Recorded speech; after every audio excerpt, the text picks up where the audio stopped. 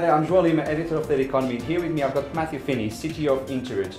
Hi Matthew, thank you for talking to me. Hey John. You've recently launched a virtual data center in the Nordics. Yeah. Can you broadly explain what a virtual data center is? So the virtual data center is really, it's part of a platform that Interoute's been deploying since about 2012.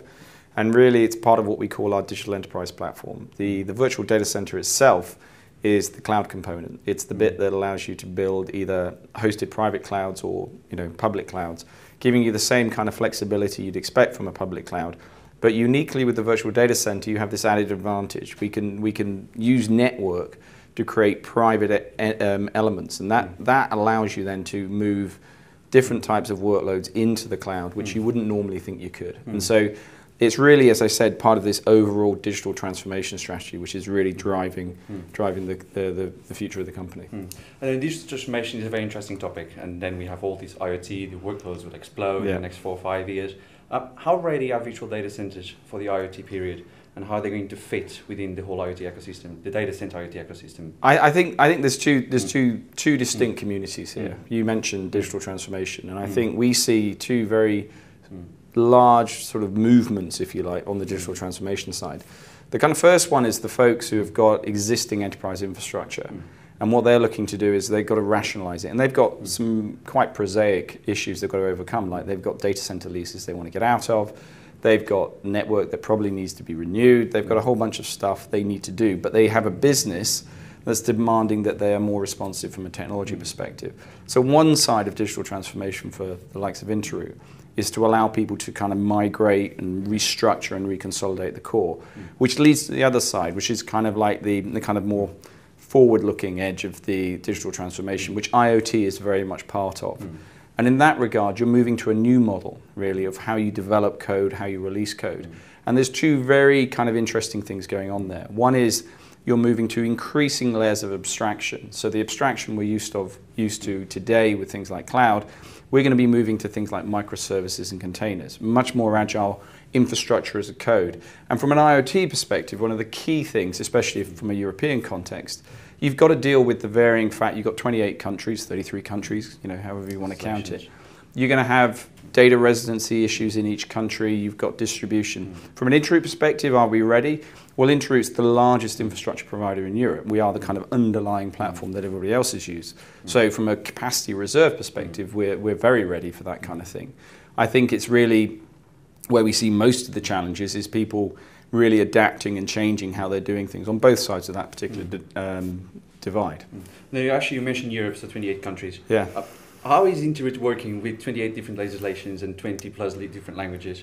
It's quite challenging. It's always been challenging, and it's always been the idea of Interoute. The idea of Interoute was that the original shareholders, the original founders, when they funded the idea, and when we started the company, my background was working in North America in technology companies, and North America is a great place to do business because you've got kind of one country, one language, more or less, and you've just got a sort of big sort of 300 million people you can sell to. Europe has got geographically, it's inefficient, right? Some capital cities are too close, and you've got legislation. So the whole idea of Interoute was to say, we're going to present to the citizens, if you like, or the companies of Europe, a platform which is as competitive as if you were building it in North America, because we will take into account the kind of physical issues that go with the fact that the Germans have different data laws, the Swiss have different data laws, the fact that they want data residency in country, the fact that you've got to file taxes in every one of these countries, and all these kind of complications, which frankly, at an Interoute level, at a European level, you could argue is not particularly efficient, but that's really been Interoute's way of dealing with things. We're inherently compliant to all the varying different EU companies and countries, but we present a kind of homogeneous, if you like, single kind of plane in which you can expand. And actually, what you said about America is quite interesting. I'll go back to that in a second. Yeah. But while we're still in Europe, what about Brexit? Well, Brexit is launching a new whole landscape of challenges. Have you seen any talk around customers? I think from an Interoute perspective, Interoute is in 33 countries in Europe, right? So Brexit is sort of at some level. We have big facilities, people in every country. We can contract in every country. So from a perspective of how it impacts us at a competitive level, there's actually a sort of an argument that says, it makes us more competitive, right? Because we're actually, we deal with if you like, a dysfunctional market, which is Brexit is, let's make no bones about it. From an Interoute perspective, we don't like anything that makes it harder to do business, right? And either it's uncertainty or tariffing or all these kind of things, it makes it harder. So from our perspective, the flatter and less deregulated, the better.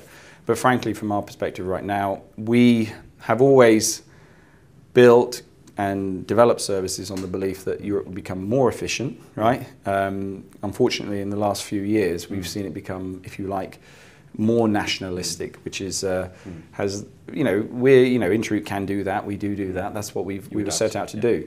But I think for other competitors coming in who were hoping to, for example, use the UK as a base to launch services into Europe, I can understand it's a frustration. So, what sort of companies do you have from the US and the UK using your services to launch into Europe? Do you have any big names? Well, in terms of the sort of big names that people will be familiar with, UEFA, Interoute runs 98% of their IT services. We've done a lot of work with the European Space Agency, the scientific community in general. We run big sort of platforms for those guys, everything from Earth observation to enabling collaboration between different academic institutions. So from an Interoute perspective, it's really the types of organisation we deal with sort of run the gamut from kind of retail to consumer, more consumer type entertainment, and obviously the big global industrials. We operate in 132 countries now, but our kind of heartland is Europe, of course. But when it comes to your infrastructure as a whole, not just the cloud side, even the network side, do you have any big players using Well, the simple way we answer this is to say that actually every big player is a customer of Interoute. Okay. Every big player, can we assume AWS? You can assume that everyone who's looking for hyperscale infrastructure in Europe is using Interoute in some way, shape, or form. Yes. And then, so back to America. You just opened a Miami point of presence in Miami. What's the landscape in America? Well, taking into account your European business. Yeah, the landscape in America is we have European customers who are global, right? And so we've part of the digital enterprise platform is to give our European customers the ability to create services which are all the same everywhere globally, right? And so we've got, as I said, we're in 132 countries.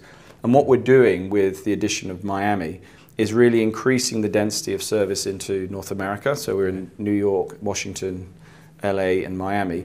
And Miami also acts as a great gateway for South America because a lot of the traffic comes up from there. In the same way we launched the virtual data center into Istanbul, right?